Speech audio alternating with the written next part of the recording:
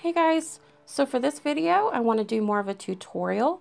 I'm going to walk you through this painting. This is a gray owl that I did on watercolor board in watercolor gouache and colored pencil. I'm going to walk you through my process and kind of talk you through the steps that I take to create a final painting like this.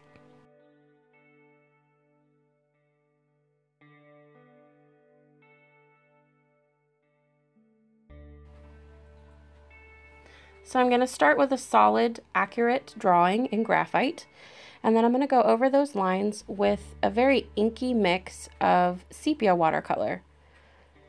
And in places where I want it to be a little warmer, I might add a little bit of raw umber. But for this particular tree, I'm just going to use that sepia. It's almost black, very, very dark. And I'm going to not only prevent my pencil lines from disappearing as I work, but I'm blocking in my darkest darks. And what that will do is all of that will show through, this texture layer will show through as I do washes over the top or I airbrush over the top in the case of this painting. And it will give me a roadmap for all of those little details that I want to add in the end.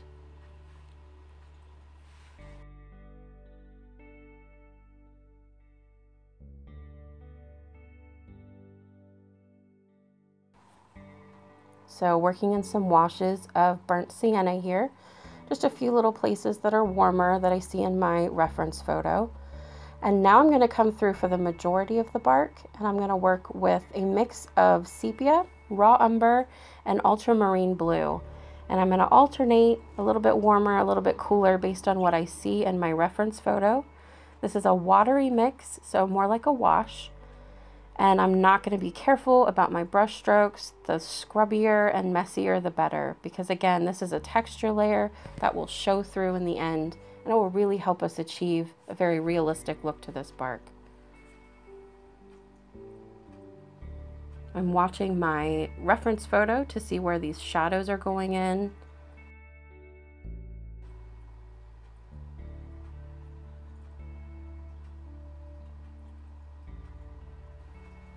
And now I'm going to repeat this process with just that inky, almost black sepia, thick watercolor on the owl.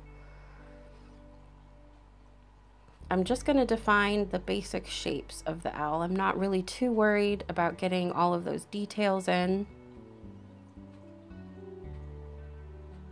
And I've thinned out the paint in places. It's not always going to be super dark because this owl has a lot of light grays and whites. So again, as I said, that dark sepia will show through, and I don't want to have contour lines that I have to fight with the gouache in my final stage of the painting. So now I'm lightly blocking in that tree in the midground. It's a bit warmer, so lots of raw umber in that mix. Pretty messy with my brush strokes, so that again will help with the texture of that particular tree. And now I'm to what I consider my second stage. I'm going to work in airbrush for this particular painting. And I am no expert with an airbrush, as I'm sure you'll be able to tell, but you don't need to be. I'm just going to block in the colors, create a very blurry background, which will help create the illusion of distance. And I'm trying to make some indications of tree branches and forms in the background, so it's not just the colors. I really want some shapes to get a believable sort of foresty atmosphere in the background. Those first few layers I'm erasing out where my highlights are. Just working all over the background. I've masked out this owl with a little bit of stencil paper and some masking tape just to preserve those whites, because again, it's going to be a light colored owl, and it's quite difficult if you go too dark to lighten back up again, even with gouache, even though it's quite opaque.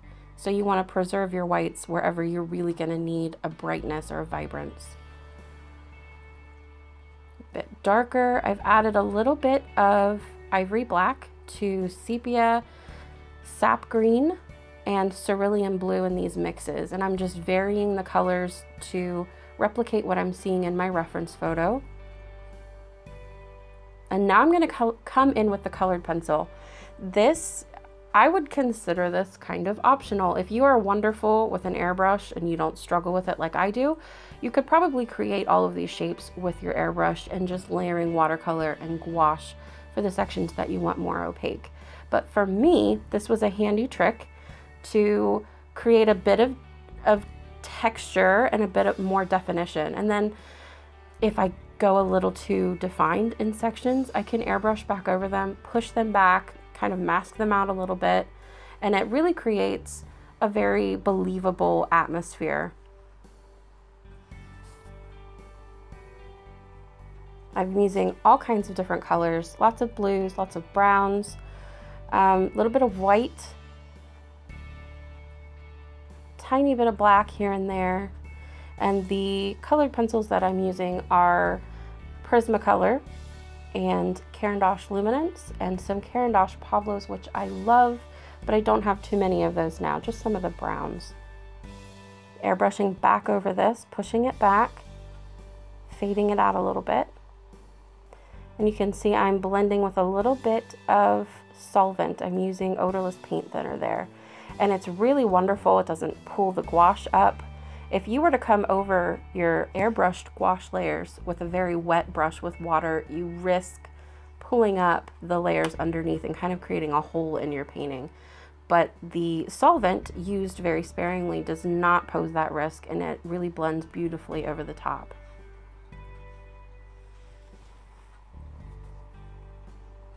Getting those vibrant greens in. It was looking a little bit drab, and in my reference photo I could see just these little sections of bright pops of green, and I created those using gouache because it's much more opaque and it will show up over top of that watercolor. I use all Winsor & Newton gouache colors, and mostly Winsor & Newton watercolor as well, artist quality. Adding a bit more branches, and you can see how grainy that looks until I go over it with that solvent. And another technique, another tip that you'll see later on, if you have a very grainy pencil stroke and you take a wash of watercolor and just blend over it, it really helps to mask that quite effectively.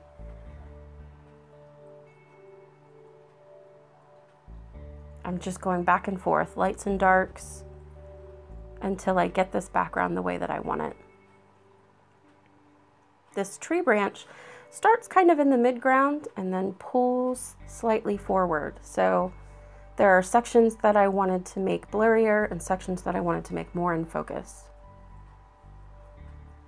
Adding a bit of definition to this tree bark, which was my absolute favorite part of this painting. It was so much fun. So much texture. I love getting in there and just creating all of those little scrubby, rough pieces. Lots of different shadows and highlights and shapes. And I'm doing this, you know, you look at this and it looks like a brown tree trunk, but there are so many greens and blues and yellows and pinks in this. And the same with this tree in the midground. And this has a different texture. It's a much more papery bark, so you're not going to see all of those very strongly defined little sections.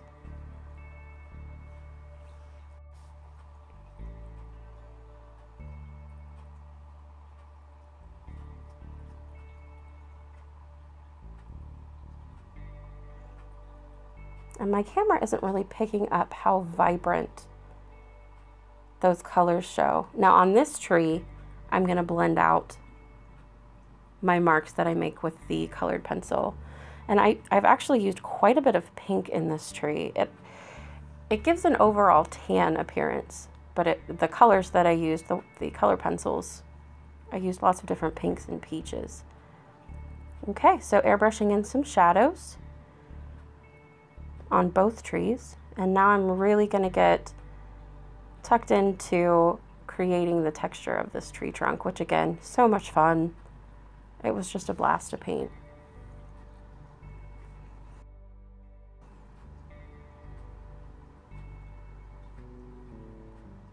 And those areas that are much warmer, I'm using warmer colors, more yellows, more pinks, some tans, and then the cooler sections that are in shadow or on the sides of the tree, there's a lot more green, a lot more blue, and some purples in there as well. And on this tree, I'm not going to blend out those pencil strokes. I'm not worried about it. They just add to the roughness and the dimension of the bark.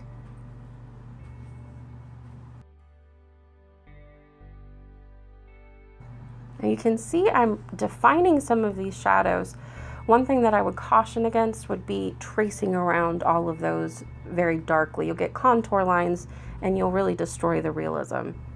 So I'm really just adding that definition in the shadowy parts, in the darkest parts, just to give it that pop.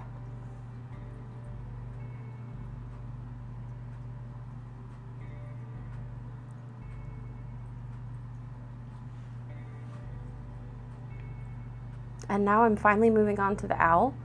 So I'm going to start quite timidly with this owl. It was a little bit intimidating, I have to admit. There are so many markings and I really wanted to present it in a realistic way.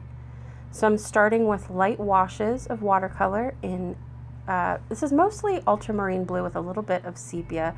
And in some places, even though my camera's not really picking it up, I used ultramarine blue washes quite just straight.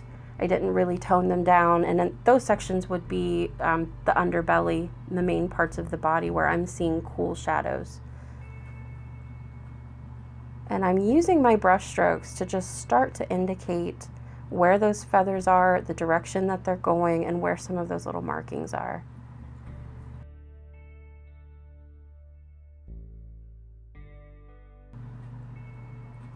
Again, paying attention to my reference, trying to see where the warmer washes should go, where the cooler washes should go, in order to help create the dimension, to make it really look like it's three-dimensional.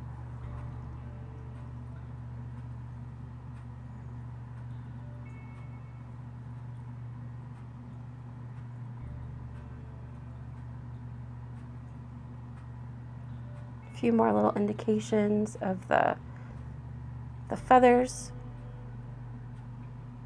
And here we're going to start getting into the markings, and I switched to pencil for this. I just found it easier to get them in that way.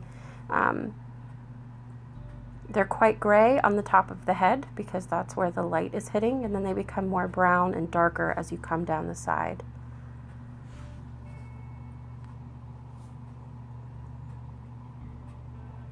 And I tried to keep in mind that all of those lines, you know, if you just kind of glance at it, it looks like it's just got circles of lines going around the face, but I've tried to be very careful to make sure that those lines are broken, because each of them are made by little feathers, little lines on individual feathers. So it's a broken line, and I'm trying to pay close attention to which direction they're going so that it really informs the form of the face underneath.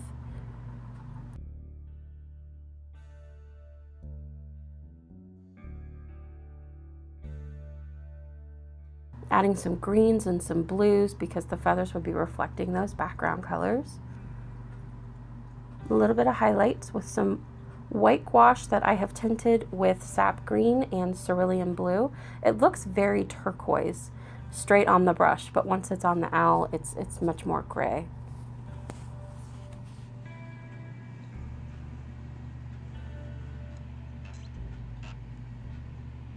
More definition, more sepia. And this is, I'm taking that sepia over the grainy pencil, and not only does it help to darken and define it, but it will get rid of that graininess, make it much more painterly. Just slowly working in those markings, more definition to the tail feathers.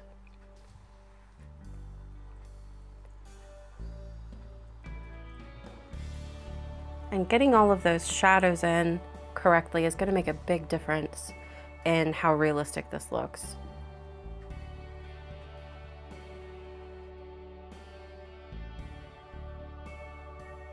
Adding more of those markings on the back of the head.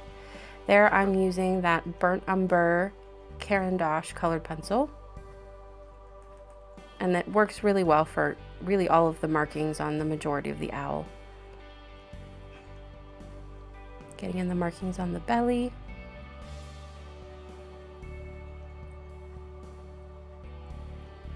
And you'll see I'll leave some spaces kind of empty. I'm not going to do much definition with the pencil there because when I come through with the gouache, and it will be a lighter color than the watercolor painting underneath, and that will really create some soft, fluffy feathers near the body and under the wing. It's almost like fur.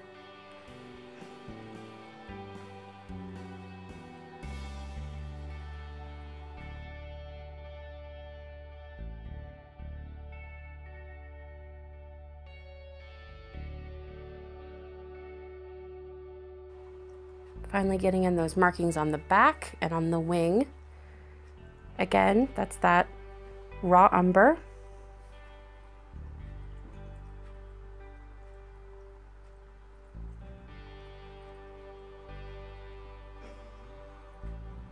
And we're getting really, really close to the final stage here.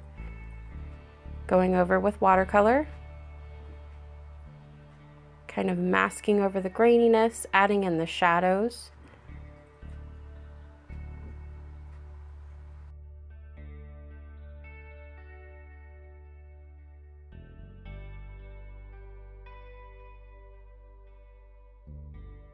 Some little indications of feet. And now this is the final stage of the painting. This is the gouache stage. For me, this is where the magic happens. I'm just gonna go through, add some highlights. This is white gouache that I have tinted with the, excuse me, ultramarine and some sap green. They look white going on, but I've really only used bright white in a few little places. But this really just pulls everything together. It makes it look much more realistic and three-dimensional.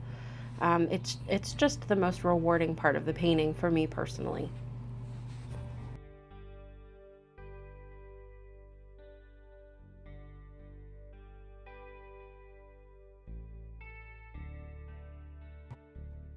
Okay, that's the final painting. Thank you so much for watching. If you enjoyed this, give me a like, subscribe if you'd like to see more, and of course you can follow me on Facebook and Instagram. Thanks again. Bye.